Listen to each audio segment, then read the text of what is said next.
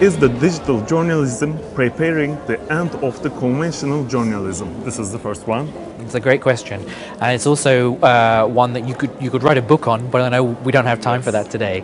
I think the two go hand in hand. So what we have seen is that traditional journalism has been challenged by digital business models, with advertising moving to Google, consumption of traditional media like newspapers and radio in many markets diminishing as people start to complement their news consumption via digital channels.